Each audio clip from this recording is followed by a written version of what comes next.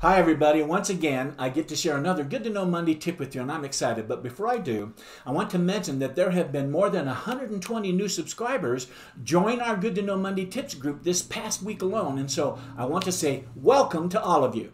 And for those of you who don't know, let me mention that you can go to my YouTube channel, which is Marty Braden Living the Dream Coaching, where you can click on my playlist and you will find all my past Good to Know Monday tips there, like the power of the flicker, the 2 tools for creating better connections with people, the CT-FAR model for thought management, and many other Good to Know Monday tips. But for today's video tip, I'm going to share with you a few principles about worrying and how it affects where you go in your life. Now you might be saying to yourself, why are you spending time talking about worrying, coach? What does that have to do with starting and launching a business successfully? Well, that's what I'm going to tell you now.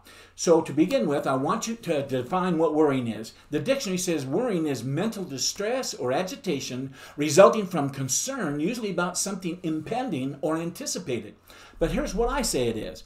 Worrying is where you and I create instant pre-play movies in our head of something that hasn't even happened yet. We all love to watch football instant replays of what just happened, especially if it was an incredible athlete performing some incredible feat on the field. All worrying is an instant pre-play of what we think is going to happen, and thinking of it over and over again, and it generates the fruit of these kind of pre-play visuals such as distress, agitation, grave concern, and even fear of something impending or an anticipated event that hasn't even happened yet. In other words, an imagined event that isn't real, yet we have imagined in our mind to be a negative event instead of a positive event. When we imagine positive events that we think or imagine will happen, it generates happy, exciting, pleasurable feelings in us that we anticipate is going to happen for us. So I call this positive worrying instant pre-playing.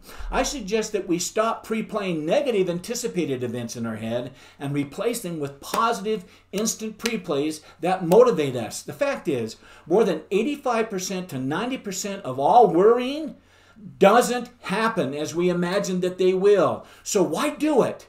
The odds are that even as we do imagine something negatively, it's not going to happen. So let's put the odds on our side and not worry about things that aren't going to happen.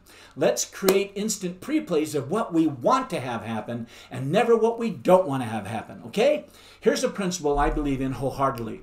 It's a principle we should all follow when working to start and launch a business of our own.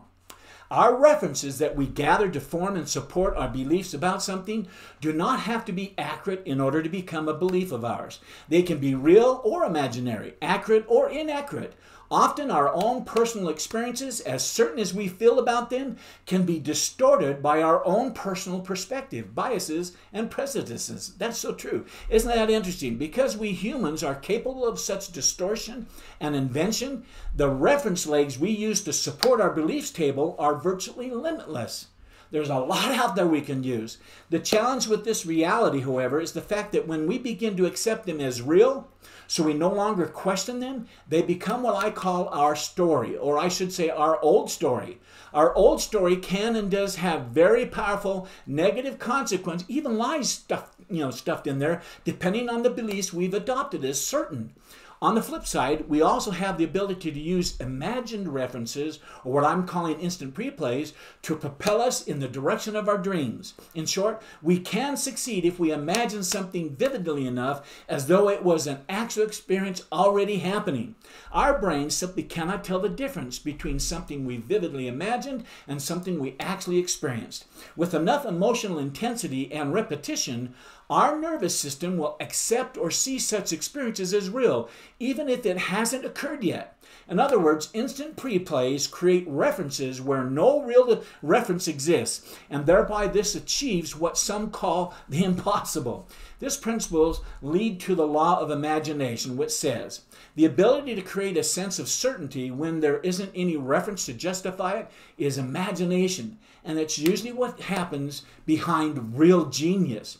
By putting oneself on the line in this way, we set in motion a series of events that bring, or should I say, that attract the impossible into the portal of our mind, where action can then manifest these instant pre-play ideas into the world of the physical. This reminds me of the story of how the 4-minute mile was broken. It's a fantastic example of this law of imagination and the power of instant pre-play and the principles whose power it releases. For thousands of years, people held the belief that it was impossible for a human to run the mile in less than 4 minutes. People even once believed doing so would make the lungs explode. But in 1954, the year that I was born, Roger Bannister broke this impossible belief barrier. He got himself to achieve this impossibility, not merely by physical practice, but by constantly rehearsing the event by pre-playing it over and over again in his mind. I also call this going to the movies. By doing instant pre-playing and not worrying, Roger Bannister broke through the 4-minute barrier. By pre-playing this achievement over and over again with high emotional intensity, Roger created vivid reference legs that supported his belief table that he could do it. And by doing so, his belief became an unquestioned command to his nervous system, and that produced the impossible results of breaking the 4-minute mile. Joseph Conrad, who was a famous British writer, said this, quote, "Only in men's imagination does every truth find an effective and undeniable existence. Imagination, not invention, is the supreme master of art and of life," end quote. The beauty of this law of imagination put into practice through positive instant pre-plays and confirmed by Mr. Bannister was what this breakthrough did for other people. In the whole history of the human race, no one had ever been able to break the 4-minute mile. Yet within 1 year after Roger's breaking the barrier, 37 other runners also broke it. His belief and resulting action provided dreamers like him, with reference legs, strong enough to create a sense of certainty for them too, allowing them to believe that they could do the impossible too. And a year after that first year, 300 additional runners did the impossible too and broke the 4-minute barrier. Wow. I'm grateful for these principles that confirm the truth that says beliefs, which are those things we have certainty about, they have great impact on our fundamental core view of ourselves and what we can do. In other words, on our identity. There's one type of belief that's different from all other levels of belief we have. It's the ultimate filter to our perceptions and controls our imagination. It even controls the consistency of our life's decisions. This type of belief is the belief we have about our own identity, and that allows us to imagine great things from us or limits us to mediocrity. Wow. Our sense of certainty about who we are creates the boundaries, limits, and rules within which we allow ourselves to live and think. Remember the story of fleas? They didn't escape an open jar, and that was because they had been conditioned to jump just below the lid. Once the lid was taken off the jar, they jumped just barely below where the lid was, so they could avoid hitting that lid. Boom, boom, boom. We're often like those fleas, pre-playing in our imagination the limits we have placed on our minds of what our identity says we can or cannot do. In closing, I want to repeat a statement made by Henry Ford, who said, whether you think you can or you think you can't, you'd be right. A mentor of mine told me years ago that the person we become in 5 years from now will be the result of the people we associate with and the books we read. If we hang around thieves long enough, for example, we'll become thieves just like them. My main point for today's tips is that we can choose to manage our own identity by our instant pre-plays. Let's stop worrying and start imagining achieving the impossible that we all have the capacity to do. It is already in our identity. It just has to be released through the power of our thinking. I want all of you to know that at a core of my coaching is the law of imagination, instant pre-playing, and identity.